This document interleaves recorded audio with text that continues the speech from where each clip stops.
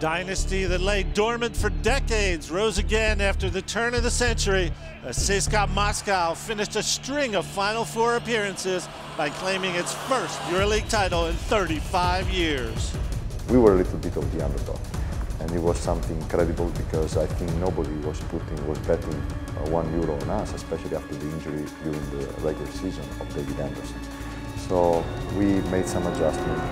Our players came together. They stepped up big in the Final Four, and we did it. It was just incredible to see all the CSKA people, how happy they were.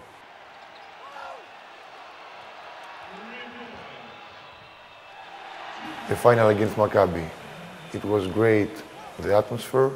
It was a tough game, but we dominated the game, and I think we managed to win our first title after a long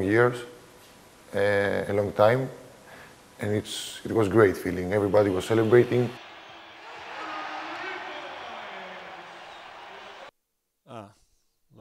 It was the beginning of a new era for our team. CSKA's new era continued 2 years later with another dominant Final Four victory, this time in Madrid. I still remember, and all of my teammates, because we speak from time to time, the big speech of coach before the final about Federer, the famous tennis player, and the way he motivated us.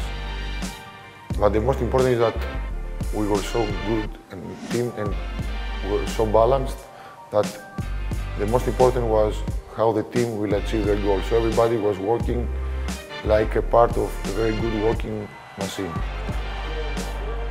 The CSKA dynasty was back with another trophy raised to the sky.